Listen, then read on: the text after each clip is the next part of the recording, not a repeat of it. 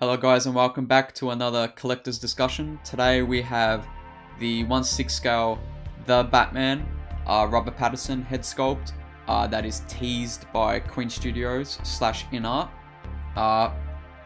If you guys do like this, make sure you like and sub, and without me rambling anymore, we'll get right into it. So as you can see here, this is the prototype tease that InArt has basically given us. I think they gave around like 3 or 4 pictures, but you know, just going by this looks, you know, this actually looks pretty good as the unpainted, unfinished proto. You know, and I'll zoom in a bit more as well. I would actually do that now. But yeah, it looks pretty good here. Like, the hair's, like, I don't know if this is going to be the only edition where, like, the Joker, we got the rooted hair and sculpted hair difference in different accessory packs and all that. So I don't know if they're going to do something similar with this. But if this is the only version they send out, I still think this is pretty good. And what's interesting is, yeah, there's actually no eye sockets, so maybe these have got rolly eyes. Maybe Queen gimmick to kind of outdo or be more advanced than Hot Toys is give all their figures rolly eyes. Even their unmasked head sculpts and masked head sculpts. But in my opinion, this looks pretty much 98 to 99% Robert Pattinson. You know, with also like the stubble there and all that. That's kind of what Hot Toys missed, and I'll get back later. You know, I'll get on that topic later on. But yeah, these pictures are pretty good. Like, even though these are unpainted, like, you can still see the actor's likeness here in this silhouette. Like, I don't see any flaws in this, to be honest. Like I said, it would be interesting to see if they do more than one version of this, like maybe a rooted hair. Because maybe some people won't really like the look of the fringe coming and hair coming down here. But to be fair, he looked like this throughout the whole movie.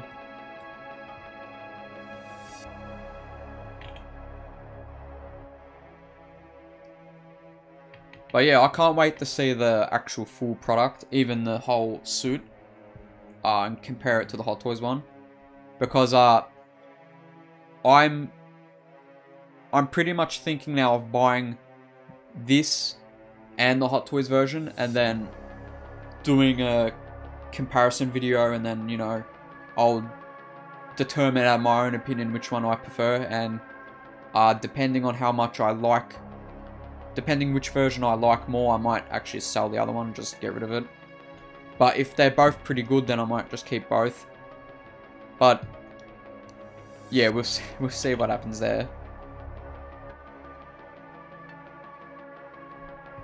And yeah, it's like any angle. This is like the Queen are smart doing what they're doing here, because they're not showing just one angle. They're showing multiple sides and shots of this head sculpt, and I don't see any inaccuracies here, and I hope the final product, you know, the full final painted product is as good as this. And going by Queen's reputation, they've hit the mark pretty well most of the times. Like, their 1/4 Joker that I think just got released and just started shipping, the pose of the grenades, people were kind of skeptical about that. With their promo shots weren't the best. Well, not the promo shots, it was more blogger photos and, you know, people that had the product in hand and posting it online early. And, you know, people with shit phones, you know, you're gonna get a shit quality picture. But my point is, Queen done their own photos and their own unboxing to it to kind of calm people down, and they pretty much, you know, it pretty much came 100% flawless to the promotional pictures. And I hope it's 1/4 scale obviously, and I hope there's stuff like this. It's smaller scaled, and I hope we get that same love and attention with smaller product like this.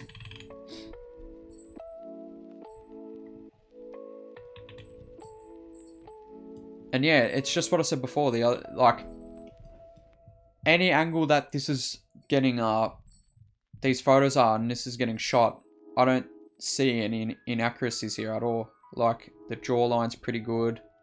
Like I said, I like the stubble, and it's kind of like pores and all that. It's still pretty good. The hair's also really good too. Like, that's something I didn't really like about the Hot Toys version when they showed us those early, well, it wasn't early, it was pretty much their pre-order listing photos and all that.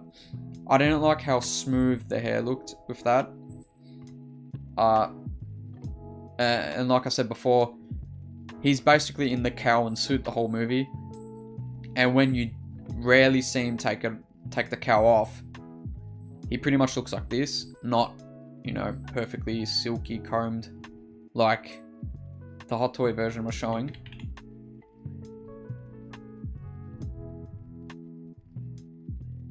But yeah, I really like where this is heading. And I thought I'd throw up Queen's other work on this Batman. And this is their 1/3 scale. I think this is the one that a lot of people had an issue with the base.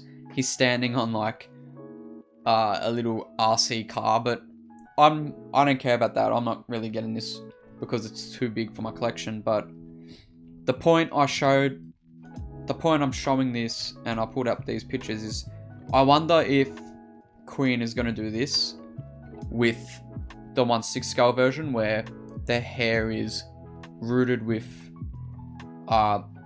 sheep wool. I think, yeah, they punch in sheep wool.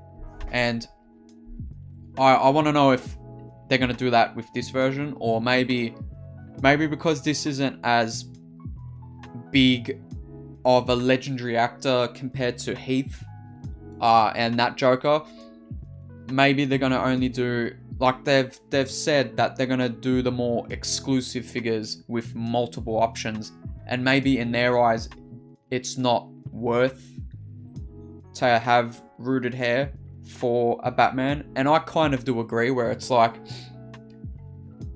most collectors are going to have Batman in the cowl and not unmasked, where it might be actually a waste on their part if they were to do rooted hair. But then I have to see it another way, another side, where some collectors would probably want this, and if they're going to do what they did with the Joker, where they make it limited runs, then the people that really want this unmasked version with rooted hair in 1/6, they can get it basically. For me personally, I probably wouldn't do that, because I'm not going to have mine 1/6 unmasked like this. But it would be interesting to know if Queen would even consider doing this in their 1/6 scale for this version. It would be interesting to know. But to be honest, this looks good. If this is the only one they're going to give out, this looks good. And like I said before, I'm interested in the empty eye holes. Is that them hinting that we might get rolly eyes for this?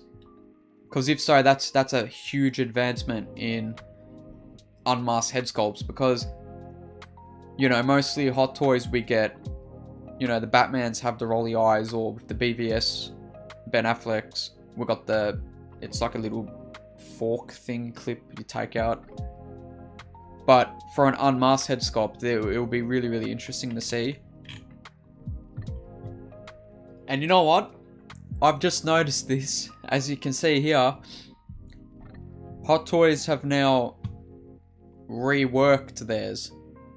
Where, I don't know if this is a bit shady of them on their behalf, where it's like, it looks pretty much similar to what Queen just sent out in the proto works.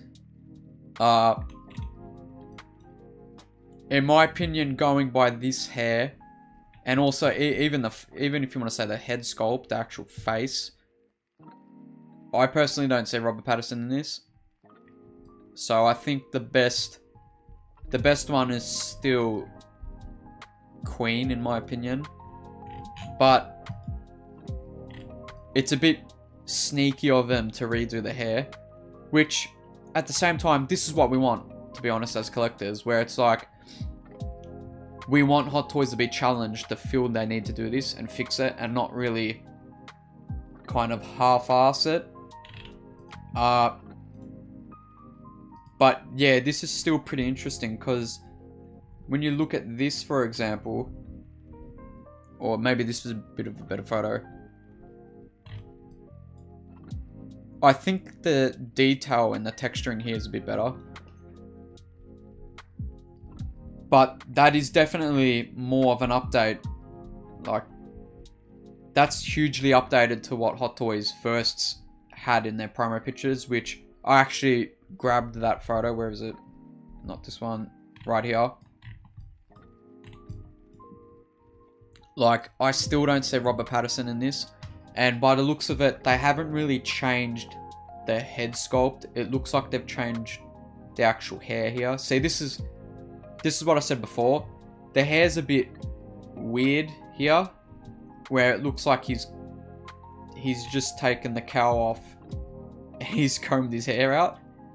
While in the movie, the closest thing I can relate to this look, especially with the hair in the movie, was the funeral scene. But even so, I think he had it more slicked back than this. But I still don't see Robert Pattinson here. While, you know, I go back to Queen. Even this one looks a bit more. And it's probably not fair to use this one, so I'll go back to here, because that's 1/3. So you're going to get more detail naturally. But I can still see this as Robert Pattinson, even though it's unpainted and it doesn't have eyes. Like, I still see the likeness of Robert Pattinson a bit more here, and the hair is a bit better compared to the updated version. Like, I think here's a good example. There's more texturing up here in the head sculpt on Queen's version. In comparison to Hot Toys, it looks like they've just... This part looks exactly the same, where it looks like they've just added a bit of strands here and here. While here's pretty much the same. Where this one looks a bit more, you know, natural. But it is interesting to see that Hot Toys have responded this quickly. Because sometimes they don't even do it. Sometimes they don't really care about what people want. Well, to an extent, of course. But this is really interesting to see the change in, you know, the 1/6 collector world, where we're getting a big company now like Hot Toys responding to a well-known company like Queen, who have, you know, given this out. It's interesting to be a collector now. And in my honest opinion, I wouldn't pre-order Hot Toys version yet, just because this is out, and I would honestly wait to see this finalized, and actually the whole suit as well, because obviously they're not going to just release this head sculpt. It's going to be a whole suit for cowl and everything. But for me personally, I'm still going to get this one, just because I want to do a review on it and then compare it with Queen's one. And you know, the best one will win, obviously, from the comparisons. But it will be interesting to see what Queen does with the actual suit as well. Because here's the thing. As much of praise we're giving Queen Studios, we still don't know how they're going to be with this type of suit material. Yeah, it's fabric. And yeah, this is, you know, obviously sculpted plastic, fabric, a bit of pleather up here. But we still haven't seen them produce a figure yet. Where the Joker one, I can kind of... Joker's going to be a pretty much a nailed figure. Like, because it's a suited it's in a suit. It's fabric. While this is a bit more engineering. Yes, this is fabric, but you get what I mean. This is a costume suit compared to a suit, tailored suit, where Queen haven't really shown that they can do this yet in 1.6. But saying that, Queen have shown that they've nailed detailing, and Hot Toys showing this is lacking detailing, especially with the padding sections here. They should be more like matte silver, while this should be as is. This is fine. It's more here that's a bit lacking in detail. The actual abdominal padding and ribs. But this is interesting. This is very, very interesting.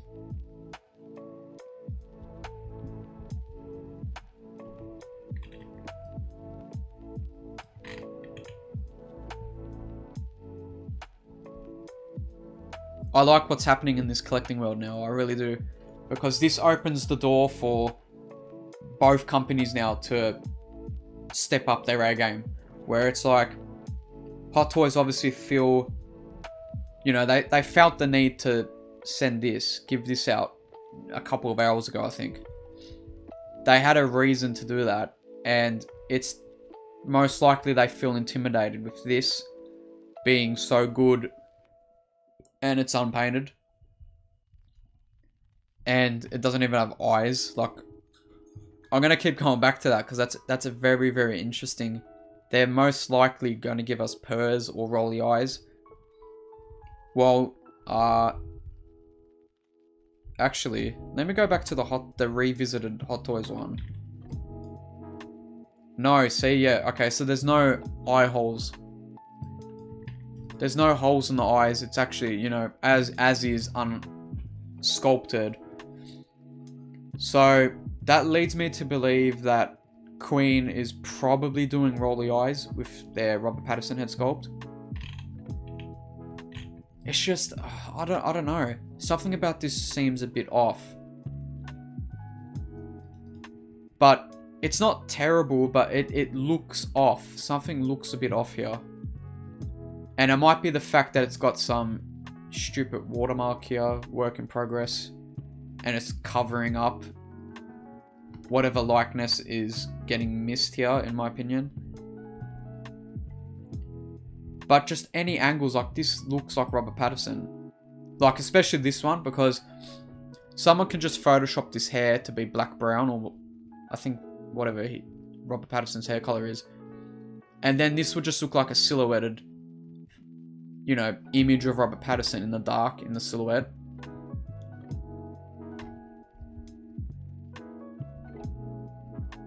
But yeah, if we can get this scaled down to like this, that would be interesting. And again, the rooted hair topic is pretty interesting as well. Maybe they will do it. Like I said before, personally, I wouldn't get this in 1.6, the rooted hair, because I'm looking at my Batman collection now. I don't have them. None of my Batman are unmasked. No. None of them are unmasked. So it's like, for me personally, it would be a waste for me to spend 1K for a double pack rooted head sculpt if I'm not going to display it. While something like Heath's Joker, like Heath, you know, it's unmasked. So, and it's the Joker. He obviously doesn't wear a cowl or he doesn't cover himself up aside from the face paint. So that warranted me to go up and beyond and get the definitive, you know, more exclusive version. While with this, I think it would be smart on Queen's part to just give this version and not rooted. Because it's like I said, how many people are actually going to have this unmasked? Like, and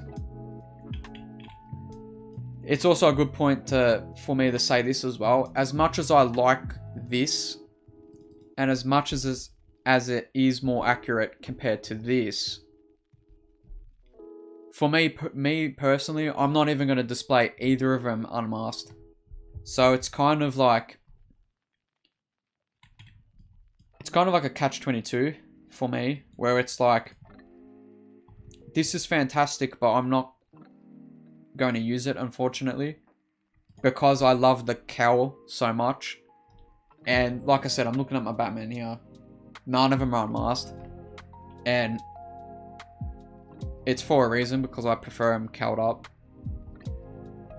But maybe I will also kit bash this, where I'll throw it on like a suit, or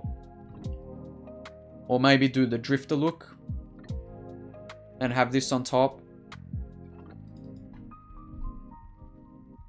But yeah, this is very, very interesting how Hot Toys have retaliated this quick to rework this. And it's like they were quick to do this, but then they've kind of done nothing with Heath. So, I mean, it makes sense, because it's like Hot Toys already released this, so it's like they want buyers to buy this, basically. They want customers to run to this before this, so of course they're going to retaliate. But I am excited to see what happens in the future. I'm also excited to see the full version of Queen tease the full suit with whatever they, you know, accessory wise, whatever they actually give to us. I'm excited. It's exciting for collectors now, because we're getting more options, and it's good where it's not just one company, you know, playing Monopoly, where it's like you either take it or leave it, and you've got no other choice. So I like this. I like this competition. I think that's about it. If you do enjoy this, make sure you like and sub. Comment which one you prefer as well, and do you like this competition? Do you think it's going to hurt the community, or do you think it's going to push other companies to do their best? Let me know. And I'll see you in the next video.